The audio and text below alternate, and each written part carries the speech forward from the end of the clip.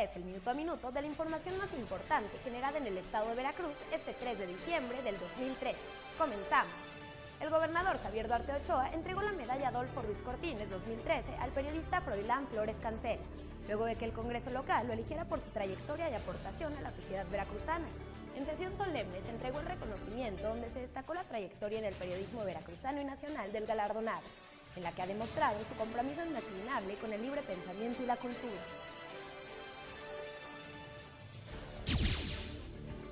A pesar de las condiciones adversas en materia económica y financiera que se enfrentan en el nivel nacional, el presupuesto del 2014 para Veracruz registrará un leve incremento.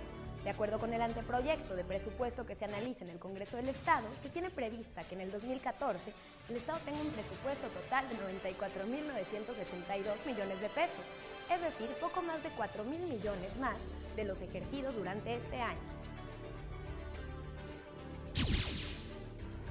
El próximo año el presupuesto privilegiará el gasto social para abatir rezagos y brindar atención a los sectores de la población que presentan condiciones de pobreza, aseguró el gobernador Javier Duarte Ochoa. Se contempla que el 76.6% del gasto será para el desarrollo social, el 15% para actividades de gobierno y el 4.2% para desarrollo económico.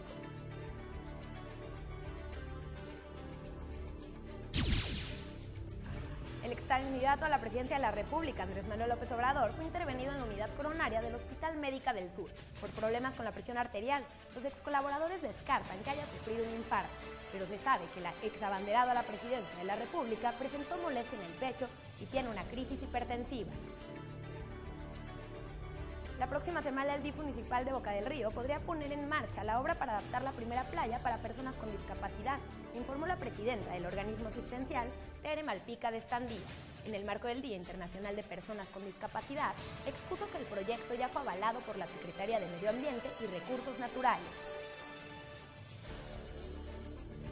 Y en las condiciones del clima para el estado de Veracruz se prevé una recuperación gradual de la temperatura diurna, persistiendo el ambiente frío a muy frío con potencial de heladas al amanecer en zonas serranas del norte y centro de la entidad, presentándose un ambiente frío en zonas montañosas y de templado a cálido en planicies costeras.